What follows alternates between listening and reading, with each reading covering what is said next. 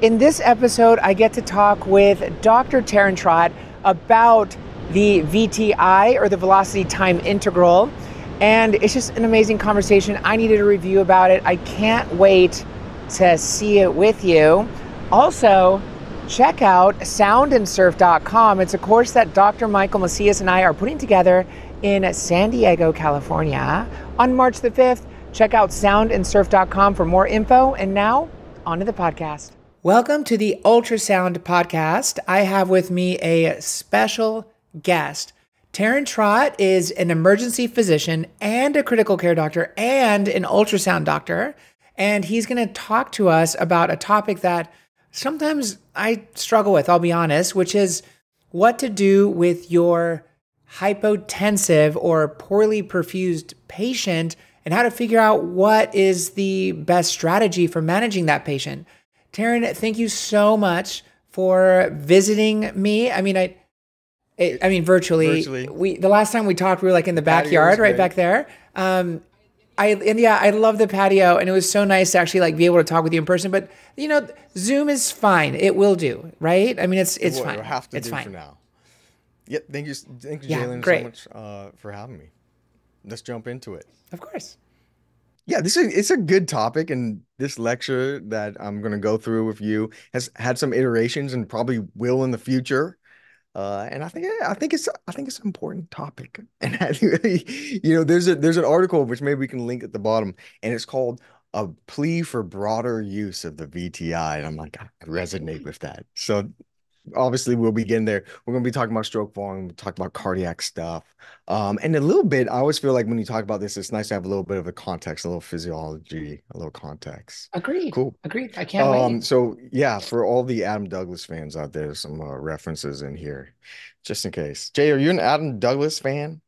Is that like an old president or something? I have no idea who that is.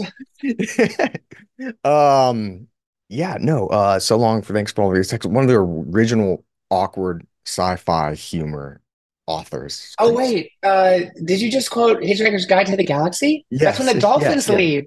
Why didn't you just say Hitchhiker's Guide to the Galaxy? I just know the author was. Big series. It's good stuff. That's a great one. What is the answer to everything? Wasn't it 33? I think it was 33, right? I remember 42. it being a number. 42. Thank you. Oh my What was the question? Right. It doesn't matter. It doesn't matter. Life, the universe, and stroke volume. And so I think really important here is why do I care so much? I'm always talking about this. I'm bringing it up over and over. And I think I'll make a convincing argument that stroke volume is really at the crux of how we approach shock and our differential. Like it's really the main decider in what's going on with our patient. So we're going to look at stroke volume kind of in two different realms, and we're going to break them up. We're going to look at preload responsiveness, more on that in a second. And of course, differentiation of shock, which I think is super important, obviously. Let's treat the right type of shock. So first, a little on preload responsiveness. This is a little bit of like a holy grail in critical care and emergency medicine. We all want to know who's going to be a responder. And we can kind of see this in a macrovascular sense, right? And inevitably, it comes out to some permutation of, I gave fluids, and then what happened to the blood pressure? Like, did they come off pressors? Did they need another liter, right? And it's a very macrovascular kind of approach. And it could be blood pressure, it could be lactate, it could be heart rate, it could be mental status. Any one of these kind of big picture kind of concepts. And that's fine, that's fine. And there's definitely a role for that. But I think we're going to take it a little bit more granular. And what we're looking at is the microvascular. And if we talk about shock, we're talking about inadequate oxygen delivery. And so when I think about really what I want to narrow down in preload responsiveness is, will this intervention increase my oxygen delivery? And is that like a bedside? I'm gonna put my hand and be like, oh, the oxygen delivery has gone up. Like, no, of course not. But it's the concept.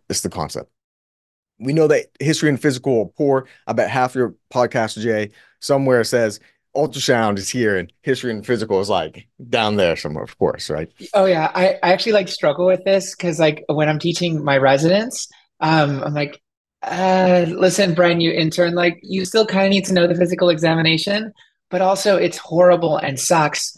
And like being able to like teach both of those things is tricky, right? Yeah. Right. Yes. Yes, absolutely.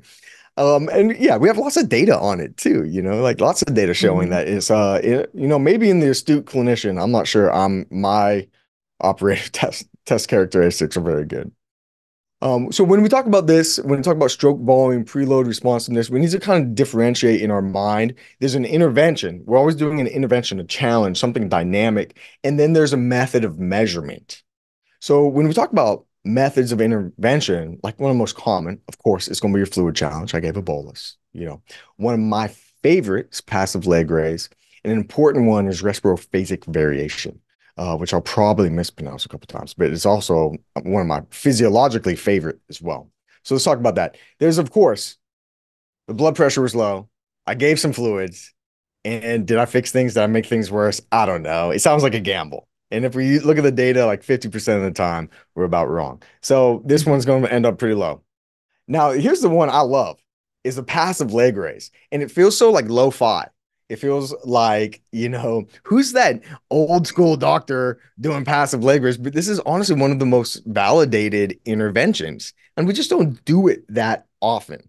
Well, I do it all the Mhm. time. I love doing it in the ICU, ER. I'm an advocate for wider adoption.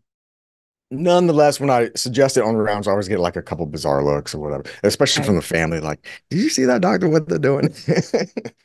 It is a um, little odd, right? I mean, if you think about it, if you don't know that it is an autologous fluid bolus, and if you happen to like overdo their system, you just sit them up and it goes away. Like it makes sense take physiologically, it but you have back. to know that it makes sense physiologically. Yeah, I remember a little bit of tangent, but I did a modified Valsalva on Okay, yeah, a like that. bartender in town here.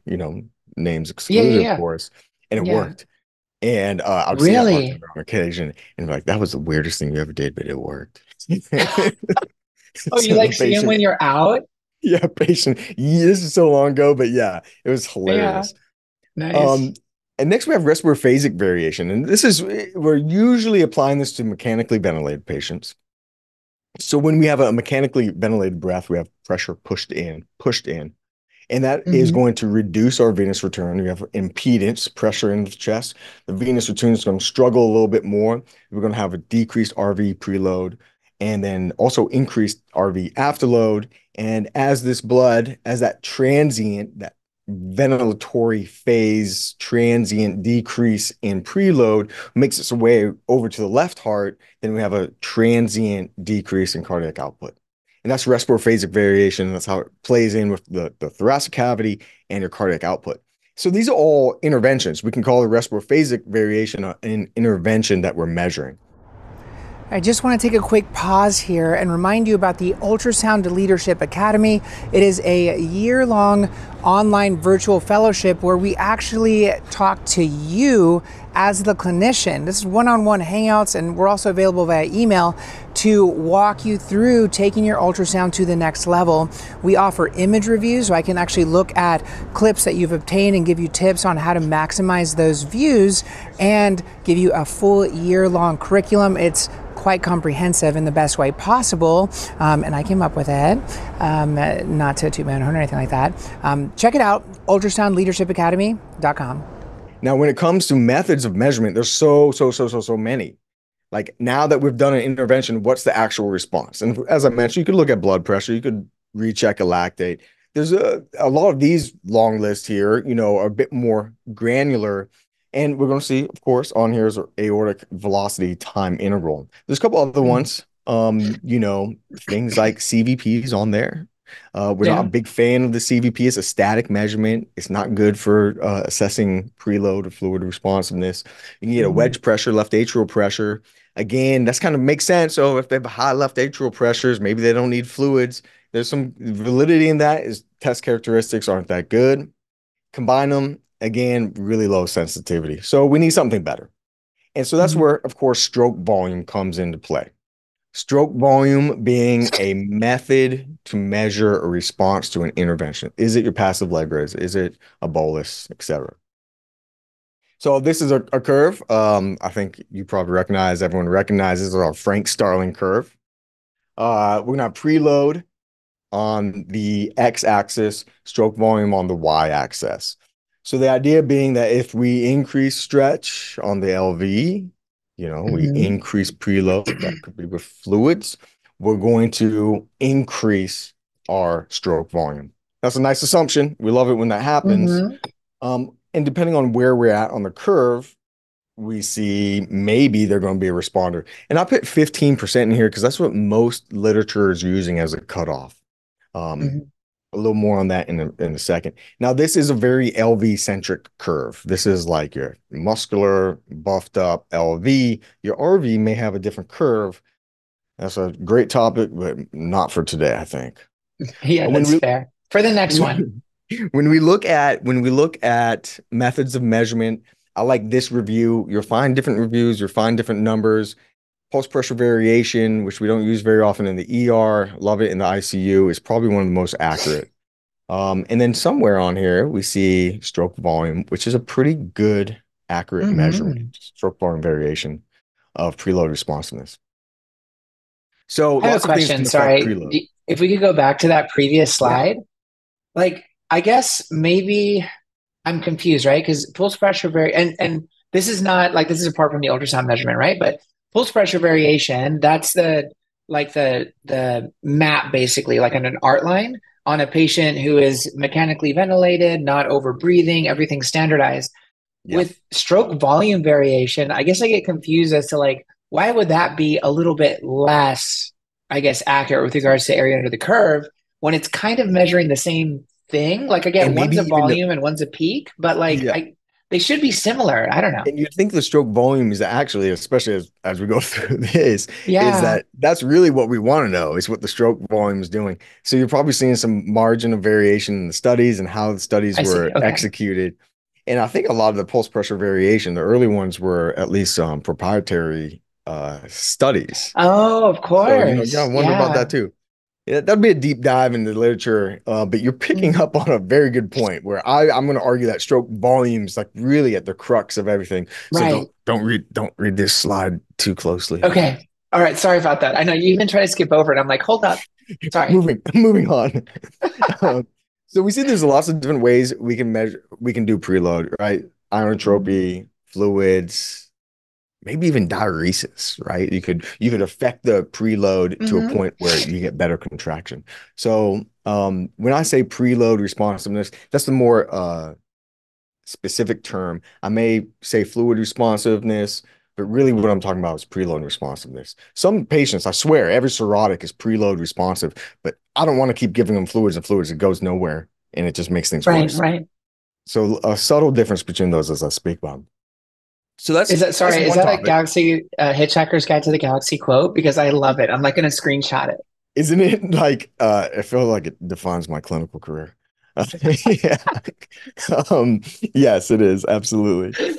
Uh so then we have differentiation. So we're talking about preload responsiveness. We talked about that. Now we're talking about differentiation shock. If you Google this and remember what we all learn in medical school or training, there's four types of shock, which I think is a good training paradigm. Maybe, probably.